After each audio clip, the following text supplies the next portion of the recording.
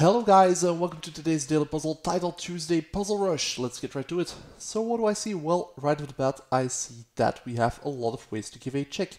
The first one I see would be to move our knight over here, but that's easily countered by the pawn, so let's not do that. Another way I see would be to move our queen over here to give a check under cover from the knight. Sadly though, they have their own queen that can take, and that would simply lead to trading the queens.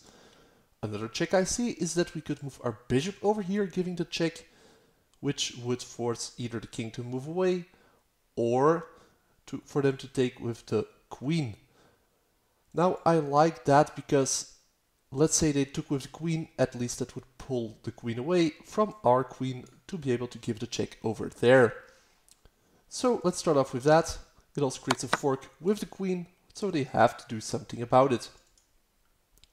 With the queen gone, we can finally use the other move that we had and slide our queen over under cover from the knight, forcing the king to move once more. And finally, under cover from the knight once more, we can slide our queen over for checkmate. There we go. Thanks for watching. Please leave a like, subscribe, and see you next time. Bye.